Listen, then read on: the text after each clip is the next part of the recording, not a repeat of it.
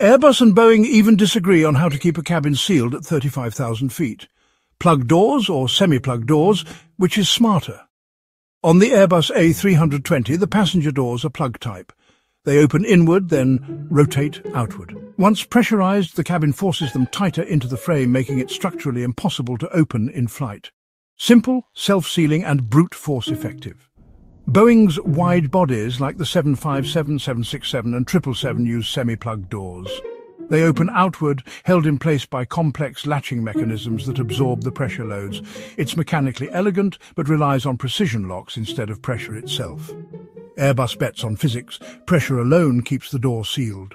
Boeing bets on engineering. Latches and rollers carry the load while the door opens outward for quicker ground handling. For airlines, it's a trade-off.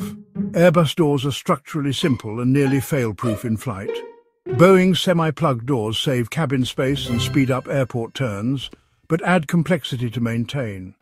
So which door philosophy wins? Airbus with brute simplicity or Boeing with mechanical finesse? The cabin pressure debate is yours.